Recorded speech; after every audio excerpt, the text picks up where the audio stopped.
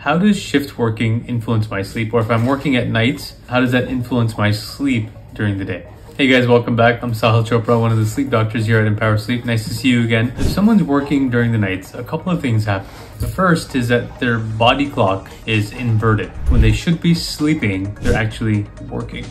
And during those hours of work, they're usually exposed to a lot of bright lights, and that confuses our circadian rhythms, making it harder for us to function at nighttime and sleep during the biologic day, which is the body's daytime. The other thing that's worth noting about shift work, studies have shown that doing shift work is carcinogenic. And what we've discovered is that women who do mostly shift work, they're at a higher risk of having breast cancer as compared to the normal population. So not only optimizing your sleep duration is that important, but the timing of sleep needs to align during your night versus trying to sleep during your day.